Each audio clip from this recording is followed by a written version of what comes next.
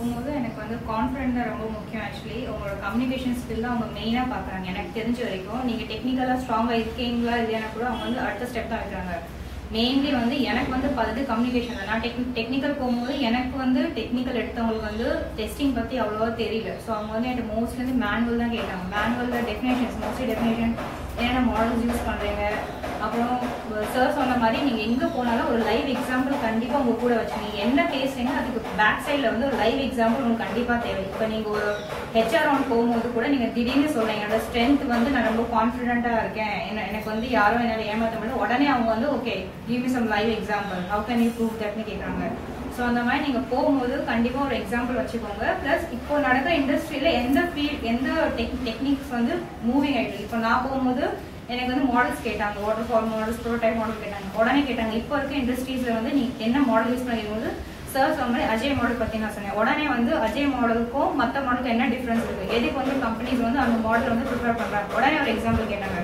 So அந்த மாதிரி போகும்போது எனக்கு ரொம்ப யூஸ்ஃபுல்லாக இருந்துச்சு. நான் இங்கே ஃபஸ்ட்டு ஜாயின் பண்ணும்போது எனக்கு ஃபுல் கன்ஃபியூஷன் இருந்துச்சு. நான் எந்த ஃபீல்டில் போகிறது, நான் மோஸ்ட்லி நினச்சி சரி டெவலப்பிங் சைட் போக வேண்டாம், டெஸ்டிங்லேயே நம்ம போகலாம். பட் இங்கே வந்ததுக்கப்புறம் முத்து சார் சொன்ன மாதிரி உங்களுக்கு என்ன டொமைன் பிடிச்சிருக்கோ அந்த டொமைனில் போங்க. சப்போஸ் நீங்கள் இன்டர்வியூவில் செலக்ட் ஆகி உங்களுக்கு பிடிக்காத டொமைன் வந்தால் கூட அப்செட் ஆகாதீங்க. ஏன்னா கம்பெனிஸ்குள்ளே போயிட்டு ஒரு 6 monthsலேயே நிறைய ப்ராஜெக்ட்ஸ் வரும். ஸோ அதில் நீங்கள் மாறிக்கலாம். ஸோ எனக்கு நான் உங்களுக்கு கொடுக்குற அட்வைஸ் வந்து கம்யூனிகேஷனை வந்து ஃபஸ்ட்டு பாருங்கள். நீங்கள் உங்களுக்கு டெக்னிக்கல் வந்து நீங்கள் ஸ்ட்ராங்காக இருக்கீங்க, அது எல்லாருக்கும் தெரியும். பட் கம்யூனிகேஷன் தான் அவங்க பார்க்குறது. இப்போது நான் என் கூட வந்து நிறைய ஃப்ரெண்ட்ஸ் வந்தாங்க, என்னோட வந்து டெக்னிக்கலாக அவங்க ரொம்ப ஸ்ட்ராங்கு. ஆனால் ஹெச்ஆர் அவங்க போகும்போது எல்லாரும் அப்படியே பல்காக அவங்க ரிஜெக்ட் பண்ணாங்க. ஏன்னா அவங்களுக்கு வந்து கான்ஃபிடென்ட் கிடையாது, ஃபேஸ் டு ஃபேஸ் பார்க்க மாட்டேங்கிறாங்க, ஏதோ மனசில் ஒன்று யோசிக்கிறாங்க, வாயில் ஒன்று சொல்கிறாங்க. ஸோ அந்த மாதிரி தப்பு யாரும் பண்ணாதீங்கன்னு நான் அட்வைஸ் பண்ணுவேன். பயிலகம் உங்களுக்கு எந்த விதத்துல ஹெல்ப் ஆகுது? ஃபர்ஸ்ட் வரும்போது எப்படி இருந்துச்சு, இப்போ என்ன ஃபீல் பண்றீங்க? ஆக்சுவலா பயிலகத்துக்கு ஃபர்ஸ்ட் வரும்போது எனக்கு ஒரு டிசிஷன் இல்லை, ரைட்டான டிசிஷன் கிடையாது. நான் எந்த ஃபீல்டில் போகிறது எனக்கு தெரியல. நான் வந்து யோசிச்சேன் சரி டெவலப்பிங் சைட் போனால் கோடிங்ஸ் எழுதணும், அது எனக்கு சுத்தமாக வராதுன்னு சொல்லிட்டு நான் டெஸ்டிங் யோசிச்சேன். நிறைய இன்ஸ்டியூட் நான் ப்ரிஃபர் பண்ணேன். அங்கே வந்து அவங்க எல்லாரும் வந்து மணி ஓரியன்ட் தான் மைண்டட் பேசுறாங்க. நீங்கள் எங்களுக்கு வந்து ஃபர்ஸ்ட் எடுத்தாலும் நீங்கள் எனக்கு காசு கொடுங்க, நாங்கள் வந்து உங்களுக்கு 100% ஜாப். ஆனால் இங்கே வரும்போது எனக்கு ஒரு தெளிவான முடிவு கிடைச்சிது. சரி ஓகே ஃபர்ஸ்ட்டு வந்து நம்ம வந்து படிக்கிறதுக்காக தான் வந்திருக்கோம், ஹார்ட் ஒர்க் பண்ண காலேஜில் நம்ம எவ்வளோ என்ஜாய்மெண்ட் பண்ணால் கூட இனிமேல் வந்து அந்த என்ஜாய்மெண்ட் எல்லாம் கொஞ்சம் ஒதுக்கி வச்சுட்டு ஹார்ட் ஒர்க் பண்ணணும்னு எனக்கு ஒரு நல்ல கைடன்ஸ் கொடுத்தாங்க. எனக்கு பேக் போனாக இருந்தது பயிலகம் தான் நான் கண்டிப்பாக சொல்வேன். நான் அப்புறம் இந்த குரூப் டிஸ்கஷன் நம்ம ஸ்டார்ட் பண்ணோம். நீங்கள் லாஸ்ட் ஒரு 3 குரூப் டிஸ்கஷன் அட்டன் பண்ணீங்க. ஸோ அதுக்கப்புறம் என்ன ஃபீல் பண்ணீங்க, அதுக்கு முன்னாடி எப்படி இருந்துச்சு? அந்த டிஸ்கஷன் அட்டன் பண்ணதுக்கு அப்புறம் உங்களுக்கு ஒரு கான்ஃபிடன்ஸ் லெவல் கிடைச்சிச்சா?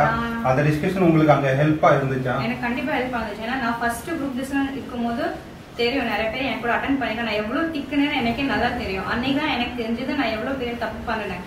நான் வந்து ஃபுல் அண்ட் ஃபுல் டெக்னிக்கலாக படிக்கணும், புக்ஸ் எல்லாம் பொட்டி பார்க்கும்போது கம்யூனிகேஷன்ஸில் சுத்தமாக நான் வளர்ந்தேன். அன்னைக்கு நான் குரூப் டிஸ்கஷன் அட்டன் பண்ணும் போது எனக்கே அப்போ என்னோட லெவல் தெரிஞ்சிச்சு.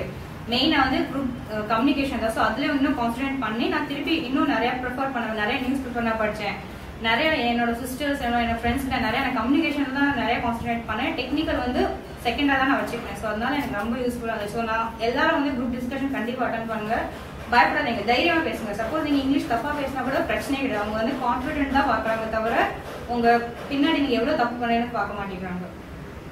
ஓகே, உங்கள்கிட்ட எதாவது கொஸ்டின்ஸ் இருக்கா, நீங்கள் கேட்கலாம்.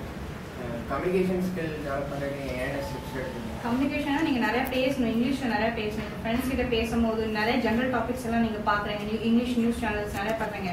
நீங்கள் தப்பாக பேசணும், ரைட்டாக பேசணும். ஒரு டாபிக் நீங்களே டிசைட் பண்ணிக்கோங்க. ஓகே நான் வந்து இப்போ இந்த டாபிக் பேசணும்னா நீங்களே ஒரு ஒன் மினிட் அந்த டாபிக் நீங்களே பேசி பாருங்க, அப்போ தான் உங்களுக்கு அந்த ஃப்ளோ வரும்.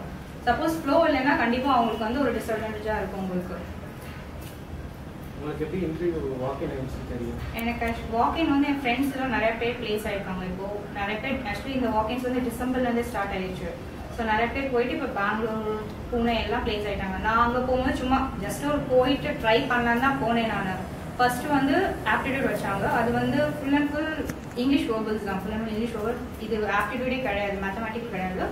அதுக்கப்புறம் டெக்னிக்கல் வச்சாங்க. டெக்னிக்கலில் உங்கள் ரெஸ்யூமில் நீங்கள் என்ன போட்டிருக்கீங்களோ அதில் நீங்கள் ஸ்ட்ராங்காக இருங்க. நீங்கள் வந்து நிறைய போடாதீங்க, எனக்கு ஜாவா தெரியும், ஐ மீன் கொஞ்சம் படிச்சிருந்தா கூட தயவு செஞ்சு போடாதீங்க. எதுக்கு நீங்கள் கான்ஃபிடென்ட் இருக்கோ அது மட்டும் போடுங்க. என்னோட ரெஸ்யூமில் நான் only software testing and Oracle மட்டும் தான் போட்டிருந்தேன். எனக்கு அது 2லேருந்து மட்டும் தான் கேட்டாங்க. நிறைய பேருக்கு வந்து கொரிஸ் ஐ மீன் ஷார்ட் லிஸ்ட் என்ன, டேட்டா ஸ்ட்ரக்சர் இதெல்லாம் கேட்டாங்க. பட் எனக்கு என்ன பிடிச்சிருந்துச்சு அதுதான் கேட்டாங்க. அதுக்கப்புறம் கம்யூனிகேஷன் ஸ்கில்ஸ், உங்களோட ஸ்ட்ரென்த், வீக்னஸ் அண்ட் போகும்போது தயவு செஞ்சு உங்க ரெஸ்யூம் எல்லாம் ஃபுல்லா தரோ பண்ணிட்டு போங்க. ஏன்னா அவங்க வந்து ஆன் த ஸ்பாட்ல உங்க ரெஸ்யூம் வந்து 1 by 1 படிக்க சொல்றாங்க. ஸோ அது வந்து ரொம்ப மெயின் கம்யூனிகேஷன் ஆகுது. அப்புறம் ஹெச்ஆர் வந்து என்ன ஐ காட் பிளேஸ்ட் வெர்பலுக்கு ஏதாவது ப்ரிஃபர் பண்ணீங்களா? வெர்பல் நான் எதுவும் ரெஃபர் பண்ணேன். ஆக்சுவலி ஆப்டிடியூட் வந்து லக்ல தான் கிடைச்சது. அதில் நான் எதுவும் ப்ராக்டிஸ் பண்ணல. பட் டெக்னிக்கல் கம்யூனிகேஷன் எல்லாம் ஹார்ட் ஒர்க் தான் பண்ணணும். இப்போ எத்தனை ரவுண்ட் வச்சுங்க? எனக்கு வந்து மொத்தம் 4 ரவுண்ட்ஸ் இருந்துச்சு. Aptitude, technical, communication and HR round இருந்துச்சு. ஹெச்ஆர் ரவுண்ட்ல என்ன மாதிரி क्वेश्चंस இருக்கு? ஹெச்ஆர் ரவுண்ட்ல வந்து அவங்க வந்து உங்க ரெஸ்யூம் ஃபுல்லா தரோட் பண்ண சொன்னாங்க. ஸ்டார்டிங்ல உங்க ஆப்ஜெக்டிவ்ஸ், வீக்னஸ், ஸ்ட்ரெngth. அது நீங்க சப்போஸ் ஒரு வீக்னஸ், ஸ்ட்ரெngth சொல்றீங்கன்னா அதோட எக்ஸாம்பிள் அவங்க ஆன் த ஸ்பாட்ல கேக்குறாங்க. உங்களுக்கு வந்து டைமிங், ஷிஃப்ட் டைமிங் எப்படி கேக்குறாங்க, ரீலோகேட் பண்ணது ஓகேவா இருக்காங்க, அந்த மாதிரி क्वेश्चंस தான் கேக்குறாங்க. அப்புறம் சர்டிஃபிகேஷன் வெரிஃபிகேஷன் தான் பண்ணாங்க. மெயின் வந்து கம்யூனிகேஷன் தான் நிறைய பேர் வெளியே போனாங்க. மொத்தம் எவ்வளவு பேர் அட்டெண்ட் பண்ணாங்க? மொத்தம் கிட்டத்தட்ட 800 பேர் அட்டெண்ட் பண்ணிருக்காங்க. அது 50 பேர் தான் எடுத்தாங்க. அங்க போய் ஃப்ரெஷர்ஸ் தான் எக்ஸ்பீரியன்ஸ் இல்ல, ஃபுல் அண்ட் ஃபுல் ஃப்ரெஷர்ஸ் தான். ஒவ்வொரு எல்லாமே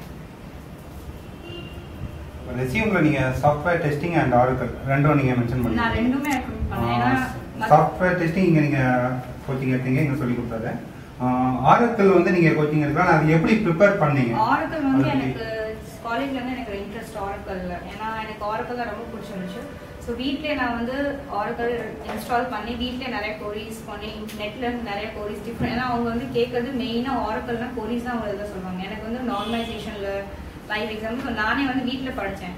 சாஃப்ட்வேர் டெஸ்டிங் நான் இங்கே படித்தேன். பட் ஆரக்கிள் வந்து ஃபுல் அண்ட் ஃபுல் நான் வீட்டில் உட்காந்துட்டு ப்ராக்டிஸ் பண்ணேன். ஏன்னா ப்ராக்டிஸ் பண்ணால் தான் நம்மளுக்கு அது ஞாபகம் இருக்கும். ஸோ அதனால தான் ஃபுல் அண்ட் நல்லா பார்த்தீங்கன்னா அது எப்படி பண்ணீங்க? அதுல ஏதாவது வெப்சைட் பண்ணீங்க? வெப்சைட் பார்த்தீங்களா? Website full and full website. அப்புறம் நிறைய ஃப்ரெண்ட்ஸ் எல்லாம் ஆரக்கிள் கோர்ஸ் பண்ணிடலாம். அவங்க கிட்ட எல்லாம் புக்ஸ் வாங்கி அவங்களோட டெக்னிக்கல்ஸ்லாம் என்ன அவங்களுக்கு என்ன சொல்லி கொடுக்கும் அதெல்லாம் வாங்கி நான் வீட்லயே உட்காந்து ப்ரிப்பேர் பண்ணேன். நான்